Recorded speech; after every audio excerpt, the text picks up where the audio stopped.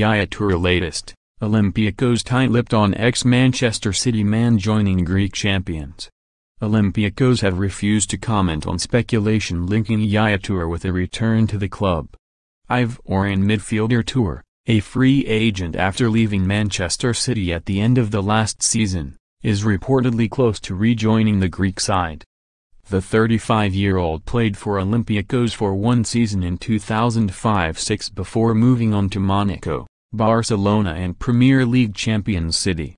Toure's agent, Dimitri Selyuk, has fueled rumors about his client's future with a series of cryptic tweets, including one which states the player has passed a medical in London and is close to signing a new contract.